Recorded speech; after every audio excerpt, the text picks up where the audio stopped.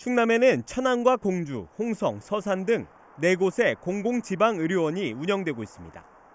하지만 이들 의료원의 간호사 수는 정원을 크게 밑돌고 있습니다.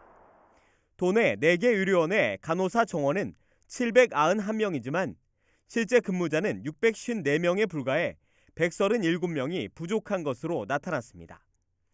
인구 1000명당 간호 인력 역시 충남은 2.8명으로 OECD 평균 9명은 물론 전국 평균인 4.2명보다 크게 적었습니다.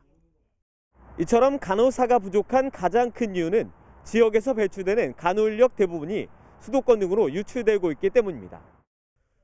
실제로 충남에선 해마다 1,400명이 넘는 간호사가 배출되지만 이 중 약 80%가 다른 지역에 취업하고 이직률도 높습니다. 배출되는 간호사의 78.4%가 수도권 등 타 지역으로 취업하고 있으며 지역병원에 취업했다고 하더라도 경력 간호사의 경우 15.4%, 신규 간호사의 경우 45.5%가 이직을 택하고 있습니다.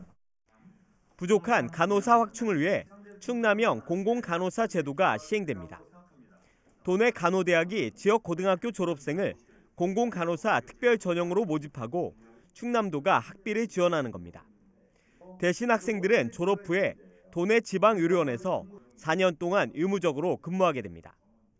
충청남도에서 생활장학금으로 등록금을 지원하여 졸업 후 지방의료원에 4년간 취업하여 근무하게 하는 것을 말합니다. 이는 지역 연재를 지역대에서 양성하여 지역 발전에 기여하는 인재로 육성하고자 하는 취지에서 마련한 제도입니다.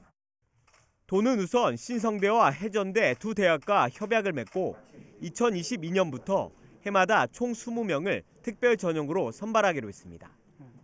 양승조 지사는 이와 함께 남성 간호사의 병역 대체 제도인 공중보건간호사제 도입과 지방의료원 운영비 지원, 도립대학 간호학과 개설 등을 정부에 건의했습니다.